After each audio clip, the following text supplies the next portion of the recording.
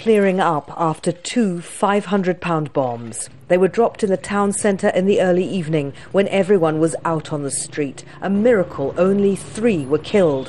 One man was standing right here. He was blown to smithereens. Since throwing out the Assad regime's security forces in August, airstrikes have hit the people of al-Bab almost daily. They have little to defend themselves with.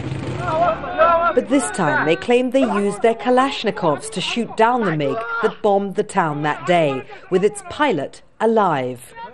He'd tried to escape, he'd fought with his captors, but now he was in the hands of rebel fighters. We had no way to establish exactly how he'd been treated before we got there, or what kinds of pressure he was under, but we wanted to hear his story. Did you understand, when you were bombing al-Bab last night, that you were bombing civilians?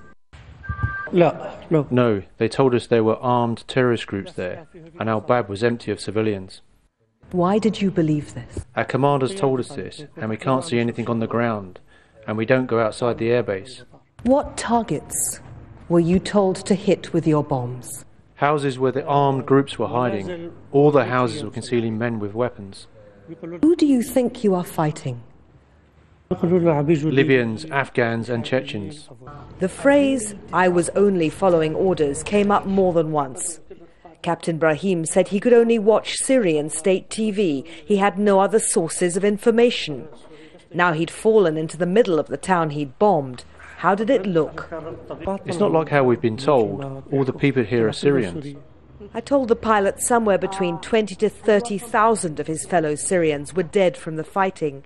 250,000 refugees were outside Syria, millions displaced inside. This is all new information for me. This is the first time I've heard this information.